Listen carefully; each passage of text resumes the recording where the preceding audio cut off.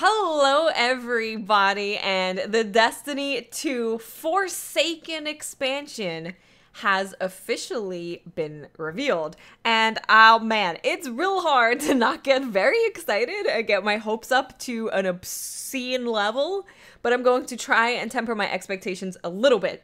And I wanted to do a video giving my thoughts because a lot of people are wondering, what do I think of it? What am I most excited about? What am I worried about? So I thought it would be nice to just have a video with all of my opinions in here. In the background, you will be seeing various gameplay and stuff from the Vidoc that we saw that was on the Bungie livestream, so you will be seeing that. Also, I do want to note that I'm not going to be heavily talking about the price of the expansion or the annual pass because Bungie has said that on Thursday, they're going to be talking about it in the TWAB in extreme detail. Also, if you have not watched the reveal stream, I will put a link to the 60-second breakdown version of this Vidoc and also a link to the entire reveal stream so you can go and watch it if you so desire. But if you've been wanting to know, what are you excited about? What do you think is cool? What are you worried about? This is the video and I'm going to talk about that right now. So first of all, I want to say that the new Fallen looks so good. They look twisted. They look evil. Their armor, my goodness, if we don't have some serious replicas of, I want to look at a boss, see his helmet, and I want to wear his helmet. I don't want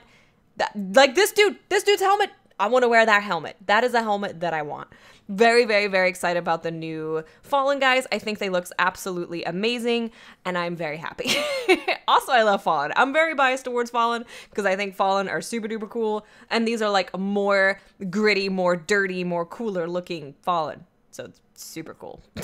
Next, they talked about weapon slots, and this was freaking huge. This is essentially a play how you want weapon slot system. We're not going back to the Destiny 1 system. We're not doing Destiny 2. We're actually going to be able to do both if you want to.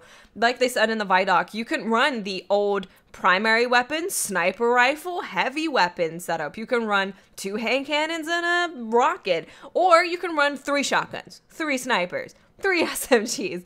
You can do whatever you want. You can essentially use whatever type of weapon you want in whatever slot you want. This is very exciting. It's very cool. I am a little concerned about how that balance is going to work in the Crucible. I think for PvE, it's going to be absolutely amazing. It's going to make it way more exciting. For PvP, I think the only thing that we really need to worry about is them getting the ammo economy right.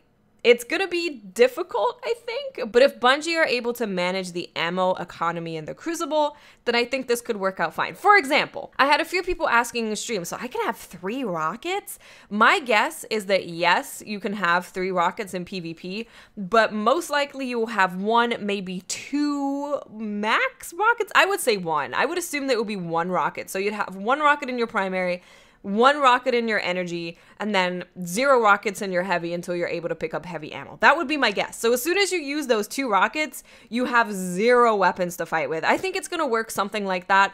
Same with primary shotguns, for example. My guess is that you won't have 75 billion bullets like you do in an auto rifle. You'll most likely have 5 or something like that, and then as soon as you're done with those 5 shots in your shotgun, you are done, and you have to use your other weapon until you pick up more ammo. My guess is it's going to be something like that. Of course, you have to manage these numbers of ammo stuffs very carefully because it can get crazy, but in general, if they are able to manage the ammo economy properly, I love the idea of whatever you want anywhere. I've been saying for the longest time, imagine having a heavy hand cannon. What does that look like? What does it do? Does it one-shot? Does it one-shot headshot? Like, that's just very exciting to me. That thought is very exciting, and I like the variety that it can bring to the game. Next up, we had some talk about brand new supers. There are officially going to be 9 new supers. Not subclasses, then we're not getting a new element, but we are getting new supers. So for essentially every single subclass of every single class, they're going to have a new variant of their super. So we got to see some in the Vidoc. We got to see a Fist of Havoc Titan that looks like he's just diving like Superman. That'll be interesting. We also got to see a new Hammer Titan super where he was swinging this giant hammer around and then smacking it on the ground and pushing out a pulse of fire towards people. We also got to see a Solar Hunter that had a flurry of knives, essentially, that they threw at people. Instead of golden gun shots, you throw knives at people. We also got to see an Arc Hunter that was deflecting bullets that were shot at them. So, like, Genji's deflect, basically, if you play Overwatch. We also got to see a Void Warlock that blinks around the map all crazy and then does an AoE explosion everywhere. Looks awesome. The other one we got to see was an Arc Warlock that was basically doing Moira's ult from Overwatch, which is just sending out a beam. Or if you play League of Legends, beam. That's a Lux thing. I'm sorry, that might have been really loud. But yeah, we got to see that. That's a thing too. And then we also got to see a brand new Night Stalker Void Hunter super. That is them being a ninja melee person. Essentially like Arcblade. Now, all of these supers look really freaking cool. Having new supers to mess around with is always great. I think supers in Destiny always feel great to use. But what I am most excited about is, what do the attunements look like? Do we get new attunement slots? Because if so, I'm really excited about that. Like, if I select to use my Void Blade Night Stalker, what does that class look like? You know, in classes and hunters, we have dodging makes you go invisible. We have Keen Scout. We have so many things that can be put into a class that I'm really excited, not just to try out all of the new supers, but I'm very excited to see what those attunements are, because there are some really cool attunements, and I think that's where things get really exciting, and that's when classes are basically chosen if they're good or not. Is their neutral game amazing? So that's what I'm very excited to find out. Hopefully we find out more about those at E3. Now, the next thing that was shown off, I believe, was the bow. Now, the bow, oh my gosh. I think I've said for such a long time, I'm sorry, I cannot not get excited about having an actual bow in Destiny, especially when my Night Stalker bow doesn't do anything. So this is the one time that you're gonna have to just let me explode. I'm exploding. So the bow, I've always said for a long time, imagine if we just had a bow that we could use in Destiny. I love bows. Every time I get to play any game that has a bow in it, I always use the bow. Now, what's really exciting about the bow in Destiny is that they've said that there's going to be long range bows, there's going to be medium range, there's going to be short range. So that's very exciting for me. There's going to be lots of different ways to express yourself with a bow, and I cannot wait to get my hands on the bow and see what that actually feels like, how fast does it kill, and all that good stuff. Now, the next thing that was revealed is the thing that we've been wanting to talk to you guys about for a really long time, which is the mode that we played at Bungie that all of the creators came away and was like, this is so good. So I'm going to spend a little bit of time talking about Gambit, if that's okay with you guys, just explaining what it is in case anyone was confused. So Gambit is a PvPvE mode. You're going to be fighting AI, and you're also going to be fighting enemy players. The way that it works is every time you kill an AI, you get these motes to drop. You collect motes, and then you go to the structure somewhere in the middle of the map, and you bank those motes. Every time you bank motes, you're able to send a slightly stronger AI over to the enemy arena. When you do that, they have to kill that enemy AI in order to be able to put more motes in their bank again. Once you bank the required amount of motes, you will summon a boss, and killing that boss is how you win a game of Gambit. So you have two teams in completely separate arenas. They're killing AI, they're getting motes, they're banking it, trying to get to that number where they spawn the boss, and you're both trying to burn the boss down to be the team that wins. Now, what makes this extremely exciting and super fun is that you are able to invade the enemy's arena.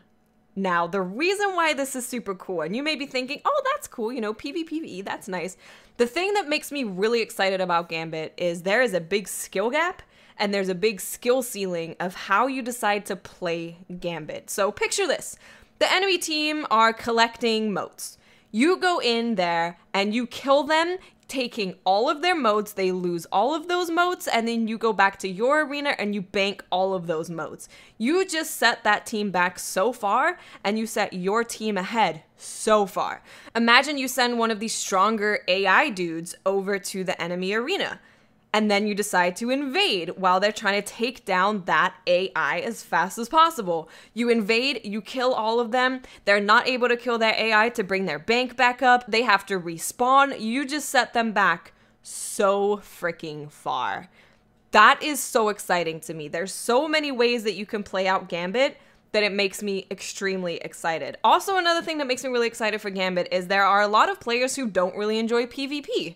And this will be a way for those PvE players to kind of get a taste of PvP, but not jump all the way in there. And also, if you just don't really like PvP that much, you can be the designated PvE player on your team. You know, you can have a loadout that is very good for killing AI as fast as possible, getting moats as fast as possible, banking moats as fast as possible, and then you can have someone on your team that is pretty much dedicated to invading and being the PvP guy. Loadouts are going to be totally different between those two sets of players, and it's just... it's really exciting for me. It's really exciting. I cannot wait for more people to be able to play it, for you guys to be able to get full gameplay of this thing. I cannot wait to have full gameplay of this thing and fully explain all of this stuff in detail. I know I spent a lot of time on this. I really apologize, but I just want you guys to understand how exciting Gambit is. Gambit is a very exciting mode. Also, I realized that all the Vidoc footage in the background makes no sense with me talking about Gambit, but whatever, I needed to talk about it. I needed to talk about it, okay? And now I talked about it. Moving on.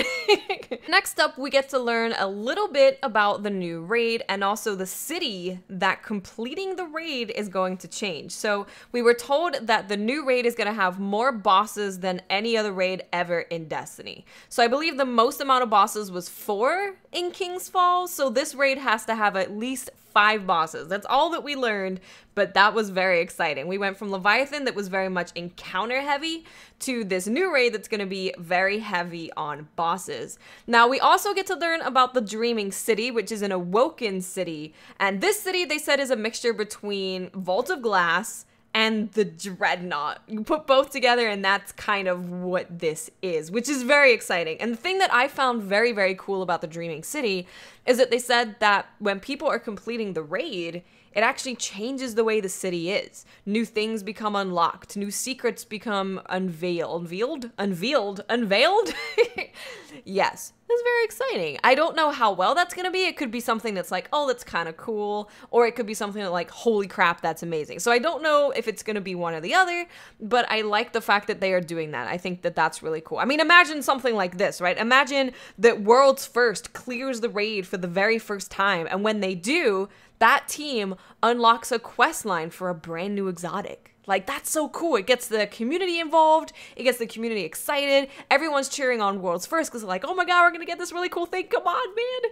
That's exciting. I love that. It's community building, changing the world. It feels more like an MMO. And I think that Bungie should always push Destiny to feel more like an RPG MMO type thing than just an action shooter. We also got to learn about collections and lore tabs and triumphs and all these things. There's actually going to be a way to get titles for completing stuff in the game that you can have next to your name. So if you're like, I don't know, freaking #1 in the world for Trials Elo, maybe you get my Elo penis gigantic as a title or something. I don't know, but we're gonna have the opportunity to do that. That's really exciting. That was something that I loved about Guild Wars that I played forever, is that you could choose a title to display next to your name, which showed how big your E-peen was. That's what it did. Everyone wants to show off their E-peen. That's what we're here for.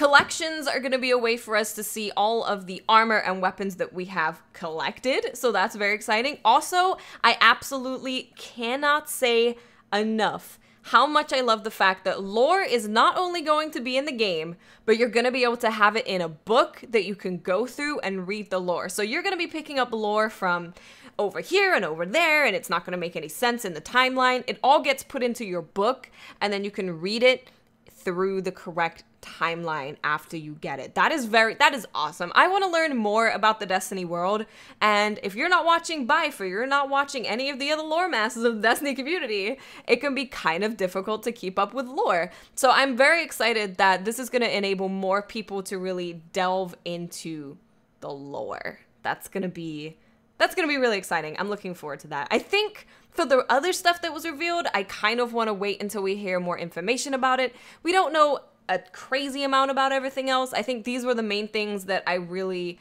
took and was excited about hearing about. So now let's go to my overall opinion. Boy, wow. It's, like I said at the beginning, it's very, very difficult for me to not get extremely excited and completely set my expectations at an insane high. I don't want to do that. But this DLC, from this reveal stream at least, was like, hey, we heard everything you guys don't like. Here's a fix to all of that. You want weapon slot changes? Here you go. Random rolls? Here you go. You want bosses in a raid instead of encounters? Here you go. You want more loot to grind. You want collections. You want lore in the game. You want a new mode that's PvPvE. Here you freaking go. It feels like we've been given pretty much everything. Now, saying that, the reason why I'm tempering my expectations is because there can be the best idea ever in a video game. But it doesn't necessarily mean that it is good, and it doesn't mean that it's enjoyable or if it's going to be enjoyable for an extended period of time. Bungie is showing me all the stuff I want to see and telling me all the things I want to hear, but it doesn't mean that it's going to be amazing. But I will say that everything in this reveal, I am very, very excited for, and I'm very happy that it's going to be in the game. Like I said, doesn't equate to it being amazing or being the thing that fixes Destiny forever. I definitely do believe that Destiny needs to do this for probably years if they want the community to trust them again. I think they need to do it for years. But if they do this and they knock it out of the park, that is going to put Destiny on its way to being in the place that it should have been. Bungie has the capabilities of making this game amazing. This game has an amazing foundation. I want it to be amazing, and I want everyone to freaking love it. Now, one thing that I will say I am concerned about is the weapon slots. As excited I am for the weapon slots and how as awesome I think it's going to be for weapon variety, I'm pretty scared about Crucible balance. It just, like I said in that section, it comes down to managing the ammo economy. If we can do that, then it's going to be great. But I don't think it's going to be an easy feat to manage the ammo economy. So, overall, very excited, tempering my expectations, a little bit scared about weapon slots, a little bit scared about random rolls because we had an issue with that as well. But I'm excited that we're getting the Destiny that it appears the community has asked for since the beginning. Let's just hope that those things are done really well and it's amazing. So that's pretty much going to be it, guys. I will have a video on the pricing of the Season Pass and the Forsaken expansion on Thursday when we actually know what that is and we have more details on that. I do want to talk about that in its own video. Of course, we're going to have Gambit gameplay coming up because of E3 and all that stuff, so stay tuned. I'm excited, guys. I'm not going to lie. I can't hide my excitement for the Hunter knives and compound bows. That's very exciting. And Gambit. Gambit. Okay, I'm gonna stop rambling because it's bad. Thank you so much for watching. Let me know in the comment section, what are the top 3 things that you are excited about from the reveal trailer? I want 3. I want them in the comment section. Thank you guys so much, and I will speak to you some people later. Bye.